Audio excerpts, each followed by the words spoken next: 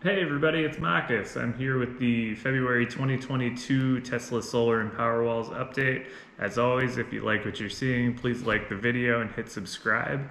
Gonna try and do some videos this month on the Stormwatch feature and also on setting your reserves, so keep an eye out for those. Just some housekeeping before we go into the data. Had two exciting things happen this month. First was, got my referral check.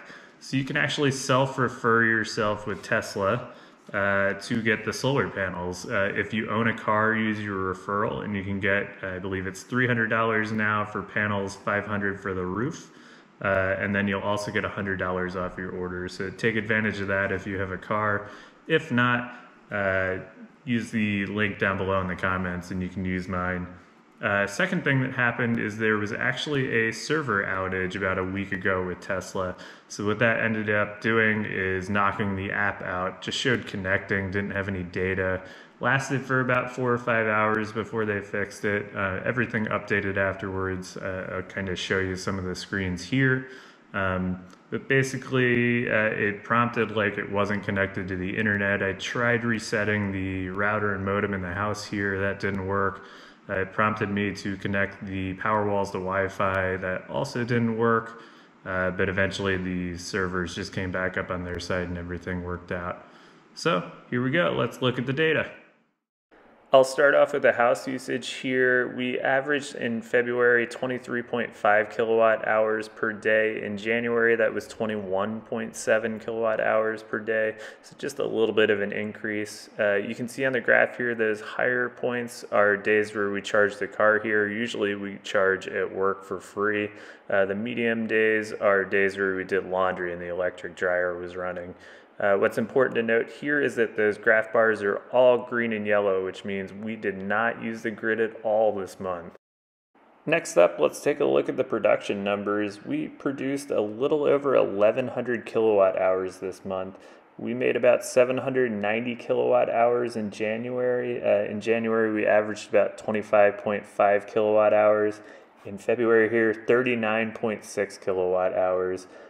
We went from a peak of 33.3 kilowatt hours in January all the way up to 48.5 kilowatt hours in February. So about a 50% increase in the peak production, about 35% more in total production for the month. Next up are the Powerwall discharge figures. On average, we did 14.6 kilowatt hours of usage from sundown to sunup. This is basically when the solar isn't enough to cover our use. Here you can see as long as you're keeping it below the total capacity of the Powerwalls, for us that would be 43.5 kilowatt hours, you're not going to be using the grid at all. But what blew me away this month was what a difference a month makes in terms of production. In January, we net exported 48 kilowatt hours to the grid. In February, that was all the way up to 387 kilowatt hours. You can actually see we didn't use the grid at all this month. Those 2 null days are those days where we charge the car. We had enough with the solar and the Powerwalls to last not using the grid. We just didn't have enough to send back extra. We averaged about 14 kilowatt hours sent back to the grid over the course of the month, our low being 26.4. That's pretty much production that's double what our house uses in a day, which is pretty impressive.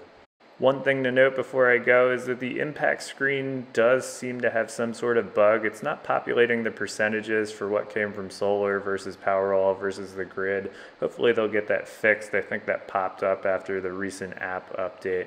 As always, I'm going to do these monthly, so keep on coming back. Hit the subscribe button if you like what you're seeing, and thanks so much. Have a good one.